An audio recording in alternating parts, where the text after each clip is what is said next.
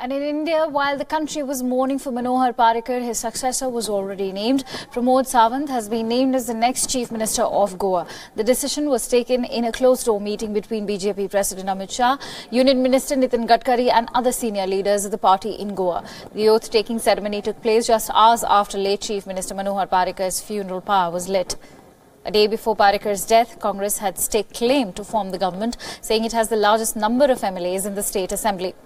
Congress has 14 MLAs, while after Parrikar's death, BJP has 12 MLAs in the Goa Assembly with a reduced strength of 36 members now. Parrikar had the support of allies and independents who insisted on joining the government only if it's led by him. Now, with Parrikar's death, BJP found itself in a fresh crisis as its strength has gone down in the Assembly and Congress is ahead in the number game. However, even Congress does not have the required majority.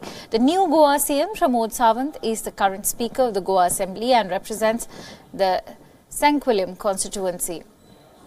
Sawant has also been the Chairman of the Business Advisory Committee of the Goa Assembly since March 2017.